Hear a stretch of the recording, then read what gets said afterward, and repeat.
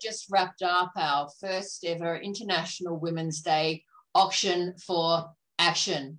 We'd like to thank every business that donated 32 items. By far and away, the most popular was Socksy Beast and their 12-month subscription to socks.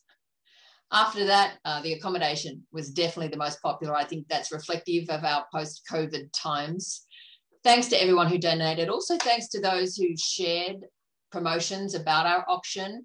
You have won some special prizes, and that's Jazz Rawlinson, that's Linda Blackman, and Marv Wheel. We will be notifying auction winners in the next few days to finalise purchase.